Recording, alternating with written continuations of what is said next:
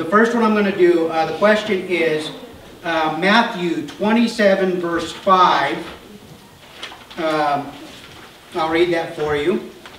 And throwing down the pieces of silver into the temple, he, being Judas, departed, and he went and hanged himself. Excuse me. And then Acts chapter 1, verse 18. Now this man, speaking of Judas, acquired a field with the rewards of his wickedness, and falling headlong, he burst open in the middle, and all his bowels gushed out.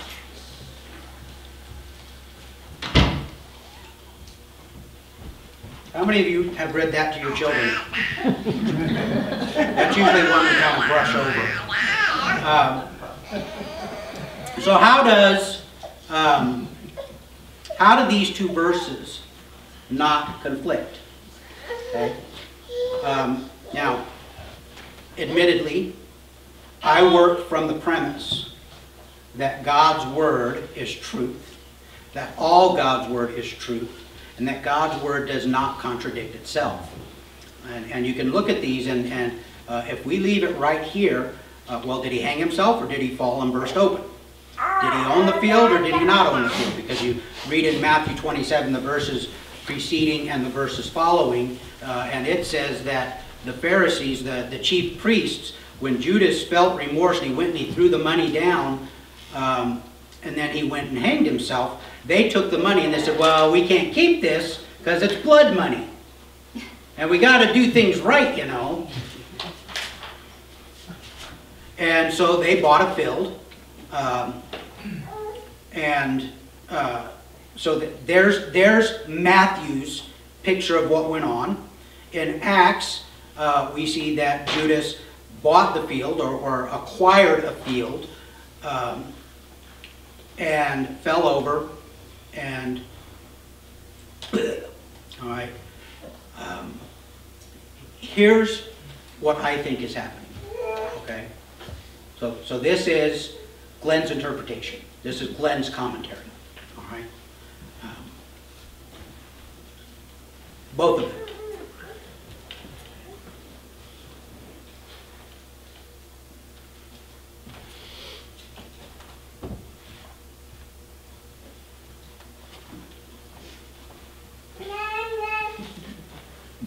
Sally, what did I just do?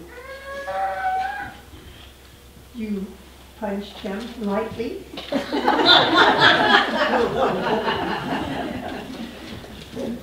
You poked. What's that? You poked him. Benj, what did I do? Poked him and then tickled him. Who's right? Well, they're both right. They both right on different parts, but they're both right. Benjamin could see because he was sitting right here. Sally could only see the movement of my upper arm. I didn't hit him, I poked him. This was the dreaded finger of poke for my children. Here's what I think is happening, okay? Luke, who was not present at this event, he went out and he interviewed people that were. Okay? That's where we get the book of Luke and the book of Acts, and they're really just two parts of the same story that he went and he interviewed. He did incredible research. Matthew was there, not necessarily at the field, but he was there in the city and heard what was going on, and you know, that's kind of big news. So I think what we're seeing here is each of them operating off of different views. This is, you know, actually Proverbs says that when a man steps up and testifies, everybody believes him until the next person stands up and testifies. Okay? I think Matthew, who is not really trying to go into detail about Judas other than to say what you know, it ended up, Luke is trying to get more of the story as to how it happened. We know that the field was at some point in his name. I can see a number of reasons how this would be plausible. The first is that we know that Judas was pilfering money from the the coin purse. He was the keeper of the money, and they actually say, you know, he used to snitch the money and buy things for himself. So perhaps he had snitched money from the coin purse and went and bought the field. The other thing is he had made an arrangement with the chief priests to sell out Jesus, and so he was using that income to conduct a transaction whereby he would purchase the field. What I personally think, I think when the chief priests took the money and they said, well, it's blood money, they saw that he had went and hung himself, so they bought that field as the pauper's field and bought it in his name, in memoriam. Okay? Now, one of the things, so how the field came to be that, there's several options as to how Luke came under the impression that he acquired the field. The other thing is, you know, how did his death happen? Well, Matthew specifically says that his death was by hanging. But if you look at Luke, he doesn't actually say that his falling over and his bowels spilling out is what killed him. If I fell over and my bowels spilled out, just leave me alone, let me die. All right? Don't be putting things back. All right? So, but science actually, medicine actually indicates that this is what happened. Judas hung himself, and there was some time which he was dead, and his body was getting putrid. Okay? It was rotting. Okay? Gases and weird things, because you know what we don't see is we don't see the time frame between when he hanged himself and when his bowels spilled out. We don't know when they actually purchased the field. We don't know how any of this went about. We do know that Scripture says, cursed is anyone who hangs on a tree. It's, I think, with purpose that Judas hung himself on a tree. I think that was living out the curse, the man condemned. I think after a time, whether it was the rope or the branch or somebody was trying to get him down, I think they cut him loose and down he fell, and because his body was putrid, we get a graphic verse. Okay? I don't see these as contradicting each other at all. I see these taking different components to the same story and meshing them into one narrative. Okay? So that's the first one. All right, Diane. I had these ready for you last week. Sorry. No problem. This was actually an interesting one because first let me read the question. If you have your Bible, flip open to 1 Corinthians chapter 6.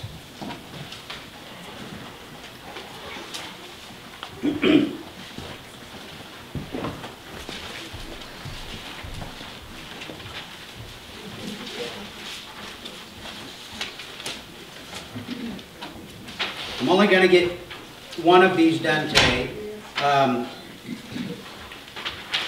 So 1 Corinthians chapter 6, verse 3. Okay? 1 Corinthians chapter 6, verse 3. I'm actually going to back up. I don't like reading things out of context, so I'm going to back up and read a little bit prior to this verse.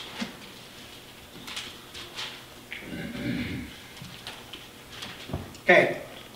When one of you has a grievance against another, does he dare go to law before the unrighteous instead of the saints? Or do you not know that the saints will judge the world? And if the world is to be judged by you, are you incompetent to try trivial cases? Do you not know that we are to judge angels? How much more then matters pertaining to this life? So if you have such cases, why do you lay them before those who have no standing in the church? I say this to your shame. Can it be that there is no one among you wise enough to settle a dispute between the brothers? But brother goes to law against brother, and that before unbelievers? To have lawsuits at all with one another is already a defeat for you. Why not rather suffer wrong? Why not rather be defrauded? But you yourselves wrong and defraud even your own brothers. Okay, so we see this is in middle of a passage of 1 Corinthians. Paul is addressing the Corinthian church. He's talking about the goings on in the church. All right? So, he has listed a number of issues that have been brought to his attention that need to be addressed. This is one of them. The fact that there are lawsuits, brother against brother in the church, and not even bringing him before the church, but taking him to unbelievers. I think this is something that the church in America should heed, because I see more and more of this kind of garbage happening, where there is some kind of conflict within the church, and instead of dealing with it within the church, well, I'm just going to sue you. Okay? So we turn the matter over to lawyers and judges, most of whom are not interested in the godliness of a thing. So now the particular question is verse 3. Do you not know that we are to judge angels? What does that mean? I don't know. Next question. No, really? I actually had to do quite a bit of study on this, because these two passages that Diane has given me have been ones that bothered me for a long time. So I'm telling you what I think. Okay? My grandfather had a couple sayings about opinions. Okay? The first was that everybody is entitled to my opinion. Okay? All right. And the other one is, I have to modify it a little bit, because my grandfather was not saved. He said opinions were like a certain part of a person's anatomy. Everybody has them and they all stink. Okay? So what you're getting today is my opinion. Okay? Context. This verse we have to keep in the relative context. Okay? The context being that Paul is addressing particular issues in the church. Okay? He makes 2 points concerning the responsibility of the church handling its own matters. Okay? He draws 2 illustrations. The first is that the church is going to judge men. Okay? Now this is kind of an interesting one, because in James we see that there is only one judge and one lawgiver. Okay, so that kind of gives us a little bit of a tweak on this thing. The second illustration is we are going to judge angels. So how does this work if Scripture indicates, and there's a number of passages, John chapter 3, again, if you want to see a copy of this, I'll get it to you. I'm just going to run through these real quick. Isaiah 24, 2 Peter 2, Jude 1, they all refer to God being the judge, not us. Okay? So, what is this? Scripture doesn't contradict itself, so are we judging or not? Well, I think the problem is the particular interpretation of the word that the Greeks used. Okay? The word is krino, okay? And it can be interpreted as judge, okay?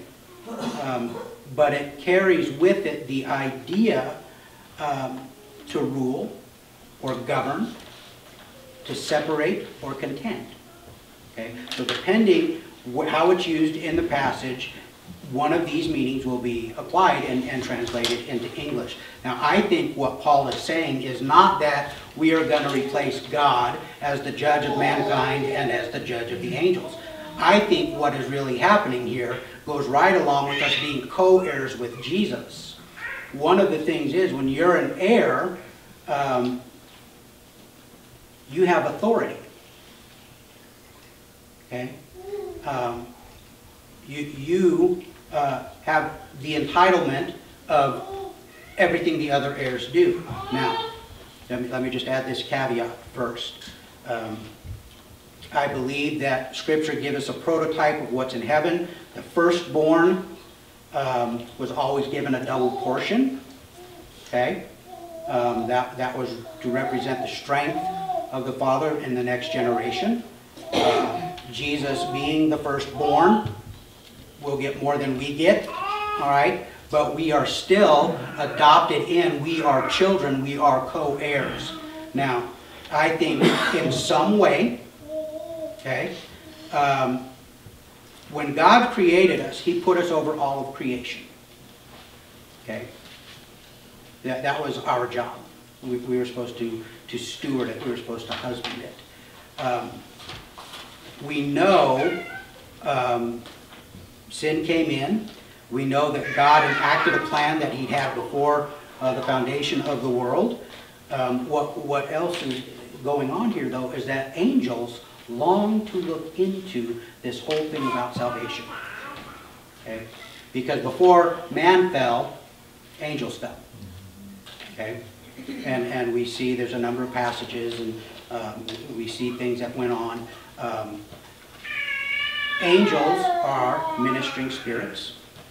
Okay? We know that angels of children always see the face of God. That, to me, that's an amazing passage. The ministering spirits to my children, my grandchildren, to see the face of God. Okay? I believe the angels do not become co-heirs. They do not, salvation was not given to them. It was only given to man.